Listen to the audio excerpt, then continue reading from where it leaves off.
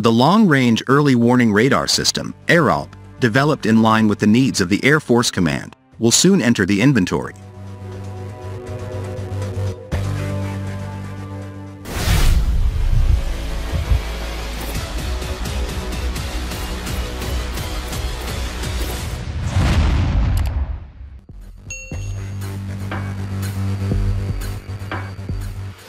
According to Anadolu Agency, Aselsan will participate in the 16th International Defense Industry Fair 2023, which will be held in Istanbul on the 25th to the 28th of July. The company will exhibit its communication, air defense, avionics, electro-optics, electronic warfare, radar and unmanned system solutions.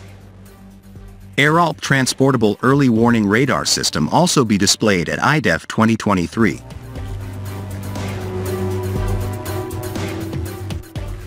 S-band stands out as a new generation radar that can be quickly installed and assembled on tactical wheeled platforms with antenna architecture in ERALP, AESA and digital beamforming infrastructure.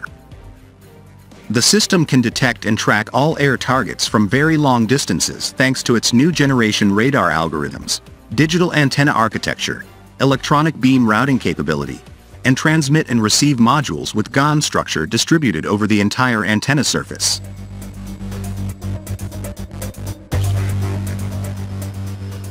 Radar makes a difference with its friend-enemy recognition subsystem with active beam guidance.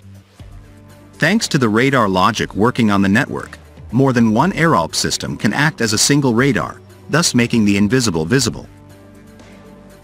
After the factory acceptance tests were completed, various tests were carried out with the ERALP Transportable Early Warning Radar System, installed at its first location. During these tests, target detection was carried out with ERALP far beyond the range observed by Turkey's existing early warning radars. ERALP is aimed to carry the awareness power of the Turkish Air Force to a much higher level.